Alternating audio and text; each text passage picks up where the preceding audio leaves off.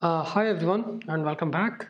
So few things which you should consider while writing the Lambda is like how we are handling the request, how we are sending the response, writing the synchronous Lambda handlers or asynchronous Lambda handlers. Okay, few one mistake I have done in the last video, so let's correct that. So finally I converted that to the async handler, right? If we are writing async handler, then using this callback doesn't make any sense, although it is not going to throw any error, right? You are writing async, and you should avoid using callback. What you can do is simply you are getting event in context. The whole objective of the async handler is you can just return a plain JavaScript object that contains your status code body or some message or something, but status code will tell API gateway, okay, this is what the status code we are getting from the Lambda, and if status code is 200, you can also send something response in the body, right? So if validate async, then what you can do is you simply return from these places, or you can write one common function that will take care of all these things. I can just add one function like this, const create response, and I will just return that mesh function with this create const response, and I'm saying 400 is a bad request. That's it. So the second argument can be a default because in correct ID we are sending 501. Yeah, create response we are calling. So same thing we can use at all the places. Instead of returning a callback, we can actually get rid of callback from the whole application. We will just do the cleanup for this. If error is there, we will return a create error response. If everything is fine, then we can just return a status code.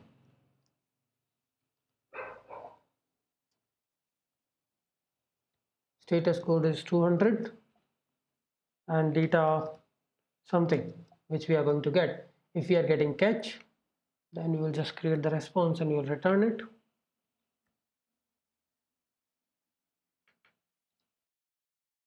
Error dot status code, or we will get it somehow. If there is any particular error is occurring, that error dot status code should be there. Okay, something like this. We'll figure it out how to extract the error code. But now this looks like clean. This is await block. Okay, now we can also clean this up if there is any exception is happening. Instead of callback, what we can do is we can just simplify it a bit. If there is an error, then just throw it, so we will be able to catch it. This is async function, we don't need a callback. Okay, so we will call this function db connect and execute, like for each and every Lambda. If there is any error, that means there is something wrong. We don't need to write it inside a wrapper. We can just do a try catch. So await db connect and execute. If it runs fine, that means everything is fine for our whole execution. Otherwise there is a connection error most probably, and we will wrap it inside a try catch. So this is try catch. If we get any error, then we'll just call it.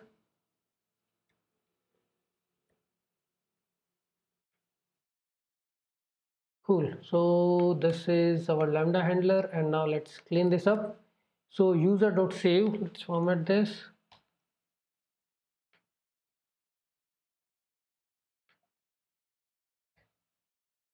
Okay, create user, try catch. So if there is any connection error, we are throwing it here from here, and it will directly go to the catch. Okay, this is try catch. We are getting the creating the user object, validating it. Validate sync is not a promise based, synchronous. Everything is fine. Await, and then user.save. This also you can do a promise based instead of doing something like this.